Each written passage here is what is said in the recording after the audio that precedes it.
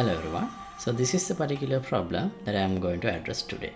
So here, when this character equip a sword, it goes into this different moment plane space, and you can see that plane space is properly replicated from client to server. And this one in the bottom left, it's another client, but as you can see here, that blend space change is not applied, not visible in the other client, so it's not replicating from client to client. So that's what I want to address today. So here, so basically what happens is, in this mesh, this is the animation blueprint I am using, and here I have this weapon enum variable.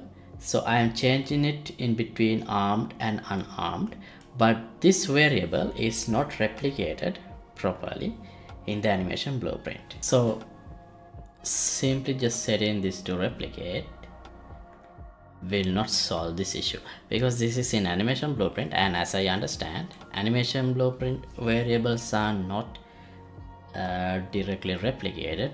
What we have to do is we have to replicate them through the character blueprint. So yeah, now let's see how to do that in this tutorial. And before we get started, let me quickly remind you that you can download project files of any project that I have done in my channel from the Patreon page. Once you become a member, you can download anything without a limit, so feel free to check it out. I'll leave the link in description below. To the date, there are over 1800 something videos, so for each video project file is accessible. Alright, back to the tutorial. Now here I call this update weapon blueprint interface function that changes this variable inside the animation blueprint. I call it here, and also I call it here when I equip and unequip the weapon. Now the problem is, even though this part here, this montage and everything, I have replicated properly, but this part does not replicate. So here I'm gonna collapse this into a function and call it update weapon, and here instead of input pin I'll call it weapon. Then I'm gonna use the same function here, and I will keep unarmed as the option here, because that's what I wanted to do here. Okay, now let's go here. So let's create another variable. Let's promote this to a variable, not a local variable, a variable that is accessible in this blueprint in global level. Maybe let's call it weapon type, because I already have weapon blueprint. So weapon type, okay.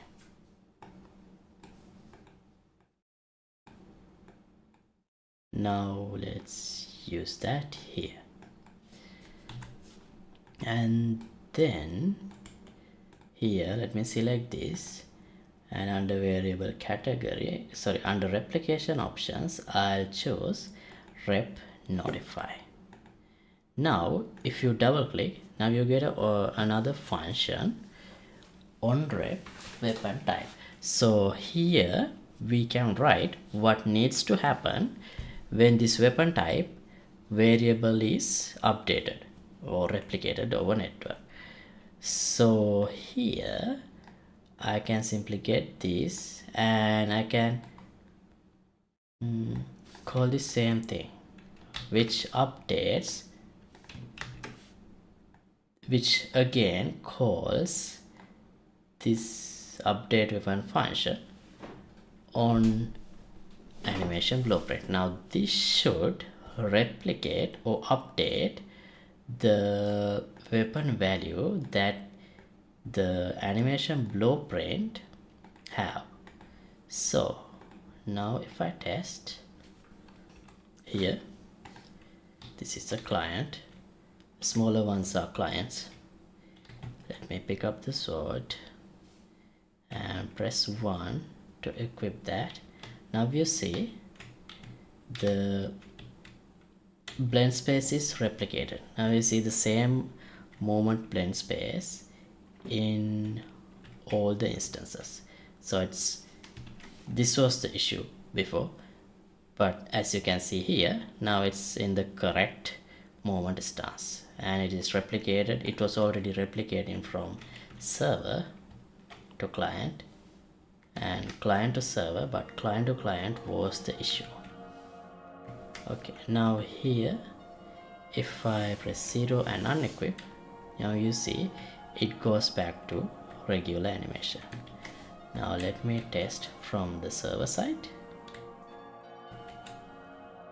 Alright, press 1 and equip. You see it's replicated properly from client to server as well. Alright, so that's all I wanted to do in this episode. And thanks for watching. Don't forget to like and subscribe. Updated project files of this project will be available here in the Patreon page. Link would be in the description below. And see you in another episode. Goodbye.